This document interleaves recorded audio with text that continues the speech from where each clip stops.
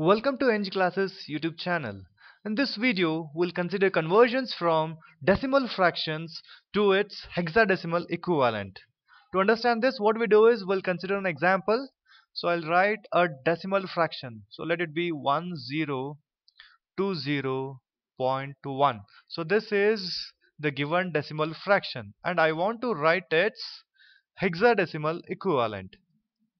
So I don't know what it is, so I'll find it out and I'll write what the number is.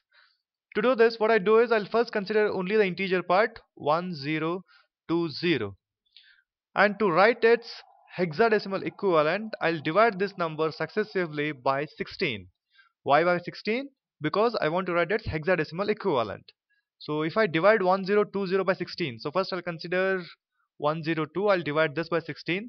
So 16 6 are 96, and the remainder is 6 again, 6, and I'll take out this 0, it is 60. 60 by 16, so 16 threes are 48, and the remainder is 12. So I'll write the remainder here. 63 is the quotient. So next I'll take up 63, the quotient, and I'll divide this by 16 again. So this must be 3. 16 threes are 48, and I'll subtract 48 from 63, the remainder is 15. So this is the hexadecimal equivalent of uh, decimal integer, the integer part of the decimal number. So 3 in decimal, its hexadecimal equivalent is 3 again. So next the number is 15. Its hexadecimal equivalent is F. Next I'll take up 12, and its hexadecimal equivalent is C. So 3FC is the hexadecimal equivalent of the integer part 1020 only. So I haven't taken the fractional part yet. So now I'll consider the fractional part 0.1, and I multiply this successively by 16 till I get the fractional part as 0, or if I feel that the process is not going to stop. So I'll stop the iterations there and I'll write this is the hexadecimal equivalent. So to understand that, so first I'll consider 0.1 and I multiply this by 16. So if I do that, I'll get 1.6. So I'll take the integer part and I write this is the binary digit, its equivalent digit. So next I'll consider only the fractional part, 0.6.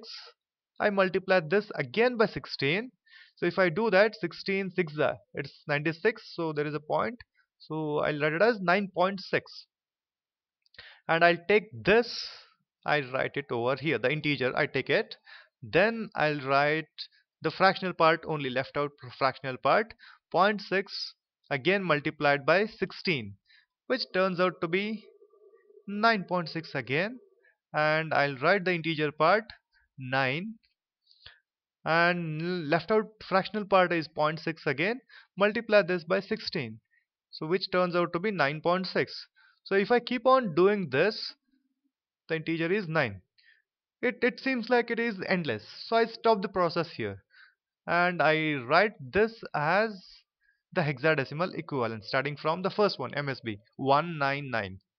So 1020.1 in decimal, its equivalent hexadecimal is 3FC. This is the integer part. Point, the fractional equivalent. The fractional equivalent is, it is 1, 9, 9 and 9. So I write 3FC.199 is the hexadecimal equivalent of a given decimal fraction. In this case it is 1020.1. So this is how I convert a given decimal fraction to its hexadecimal equivalent. So I'll repeat the process.